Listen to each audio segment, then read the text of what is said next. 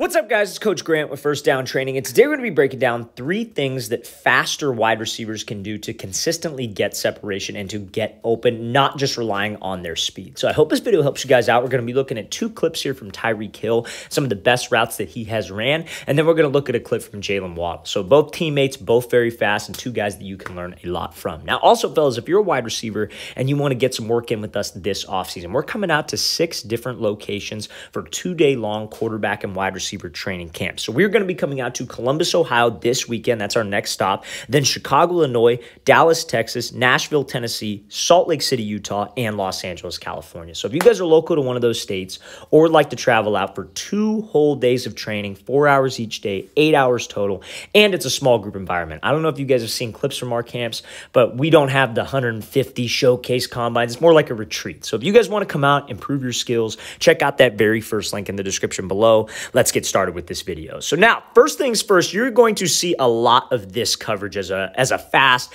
kind of speedy, quick wide receiver. You're going to be seeing a lot of this outside leverage zone coverage where this DB is going to bail out of there, right? We know it's zone. He's looking at the quarterback. He's outside leverage. The whole reason he's outside leverage is he does not want to let this guy who's the fastest player in the NFL, in your case, maybe you're the fastest player in your league, fastest player on your team. He does not want to let you beat him to the outside. His sole goal is he's got safety help to the inside. He wants to force you to his help because it's like a form of double teaming you, right? So what can you do to get separation on this? And that is going to be attacking the blind spot. So we're going to play this thing full speed. Now, this is a route called a squirrel route, right? So a squirrel route is an out, up, and then come back. It could be an out and up and out. So I'll draw it on the screen. It's going to be an out, up, and then come back. Sometimes guys will run it like it's an out, up, and then back out again. But it's essentially a triple move route.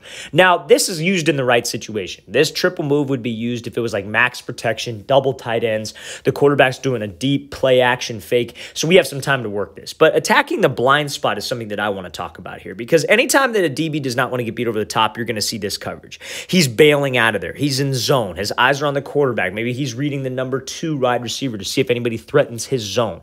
So this is going to be an area we have to get comfortable with. If you're running a comeback, if you're running a post route, if you're running a dig route, a stop route, this is where you want to attack as that faster guy, because you can always use your speed as your advantage. If you could threaten him to that blind spot, that's going to force him to have to move and get out of there. Because when he's in zone, if he's daring you on a press bail, or if he's 7 to 8 yards off from this top, he is taught, do not get beat over the top. If you are in cover 3, cover 4, he has got that deep third or that deep fourth of the field. So if you can threaten him with speed to this blind spot, you can create a ton of separation. Imagine if he's just running like a straight up comeback route and he comes off the line and he threatens back here to this blind spot with speed. What do you think this DB is going to do? He's probably going to speed turn. And imagine if we threaten the blind spot and run off a comeback, break off an out route, break off a stop route, threaten the blind spot and then run a post route. That's going to get that DB to widen, because his sole purpose is to keep that leverage outside and to prevent the deep ball. So as a faster wide receiver, especially if you're on the outside,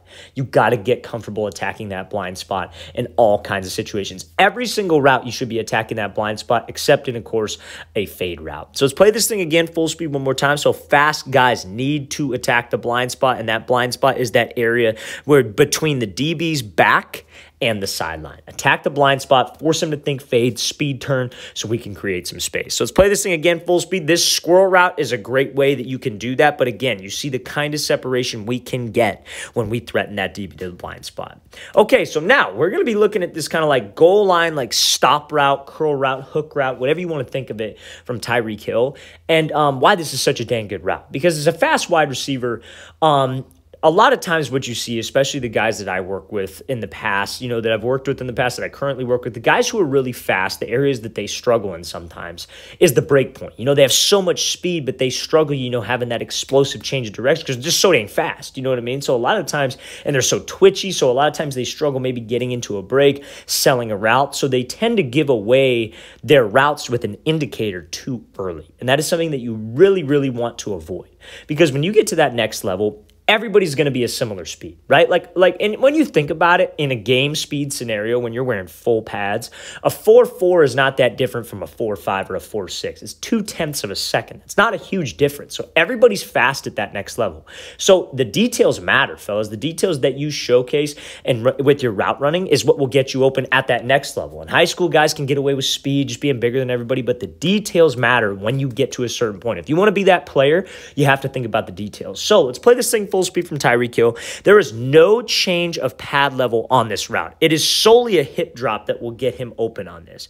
And you see how far off this DB's bailing, how this DB wants to protect the deep route, because they're expecting him to run like a deep cross or like a deep out in the back of the end zone because he's just faster than everybody, right? So if you can keep a good pad level, you can keep a good stride, there's no indication that you're making a break. And that's when it can be really, really fun because it's dangerous. So when he comes up, what a lot of wide receivers will do is they'll get to this point right before the break point and they'll start chopping their feet. Do you see how his pad level stays in this explosive spot throughout? There's not really a change of his pad level at all. His head stays at the same spot. His body stays at the same spot.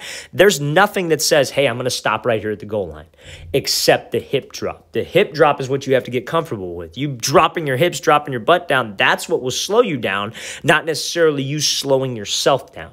You could either stop by dropping or you could stop by slowing, right? You slow down, chop your feet, let the DB know exactly when you're making that break. That's textbook right there, and as a faster guy, you have to get used to that. Let's make it a little bit more simple. Like, let's say you're running just like a straight, maybe you're on the outside and you're running like a dig. You have to keep that same pad level, that same stride all the way to that break point and then get out of the route. Because as soon as you start to raise up, as soon as you start to slow down before the break point, that DB knows exactly when you're making a break and he slows down.